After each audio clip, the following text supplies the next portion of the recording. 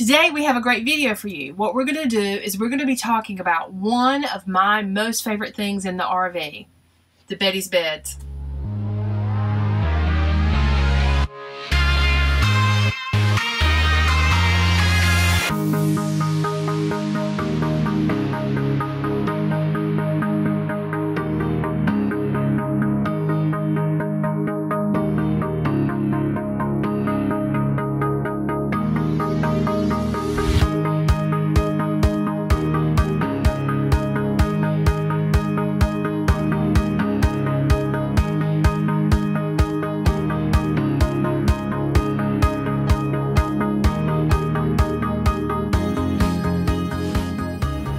Welcome back. Okay, my name is Kim. Welcome back to Friday Night TV. We're a family of three who like to take adventures in our Adventurer Truck Camper 2018 89 RV. We're not full-timers, we're weekenders, but we love to have a good time. It's easier to have a good time when you have things to make your life easier when you're on those adventures. One of the things that we really enjoy is my Beddy's beds. And believe it or not, it's not just me that enjoys it. It's anybody who sleeps in here and they have to figure out how to make the bed in the morning. They really appreciate it when they say, it's just like a sleeping bag. I just zip it up. I'm like, yes, that's all it is. It's a sleeping bag.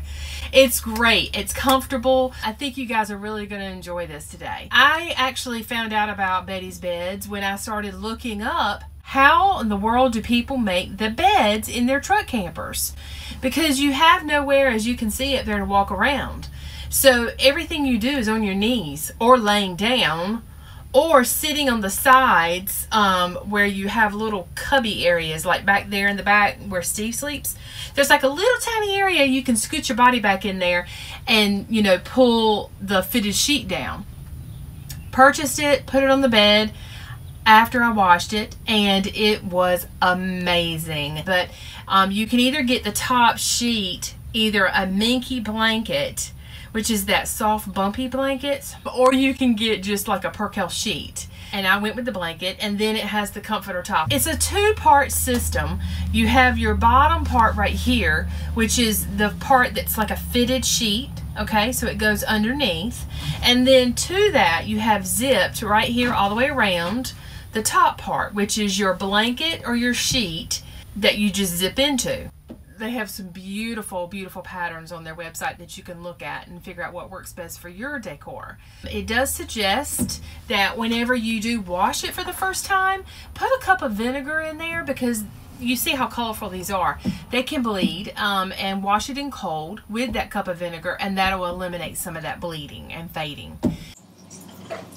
Hey, do most of you put the water and the detergent in first, or the clothes in first? Make a comment below. Tell me what you do.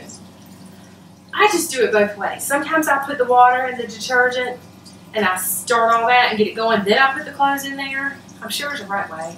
It tells you right there. Hello, look. And then sometimes I just put all the stuff in there and then I add the water and detergent. Either way, it always comes out clean.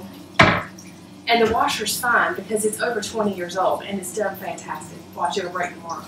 They also suggest maybe only washing it once a week, no more than that. Less is better, just to prolong the life of your bedding. We're in no way affiliated with Beddy's Beds. I'm just here giving an honest review of their system and how much we really, really love it. And now I just got to sell the husband on getting it for the house. Now that we have talked about what the components are of the Beddy's Bed system, let's talk about how you make it in the morning when you wake up. Okay, so here we are. We're in the bed. We're ready to go on our adventure that morning. So let's go ahead and get going, right? We got to make the bed first, and then we got to go get our coffee. We have just woken up. We've had a wonderful night's sleep. It's time to make the bed. Is it going to be horrible? Is it going to be easy?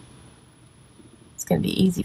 So I've woken up and all I'm doing is there's a zipper here at the top on either side of the bed. You zip it right up. That's all. So that pretty much sums up the Beddy's Beds. If you guys have any questions or comments, please post them down below. I'll have a link as well to beddys.com down below. We can't wait to get back on the road and start traveling and seeing everyone on the road again and having adventures. I can't wait to hear your stories about what beddys you get, what patterns. Send us photos.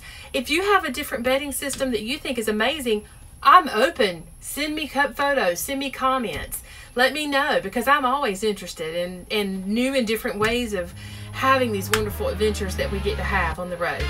Thanks again, and we can't wait to see you. Bye.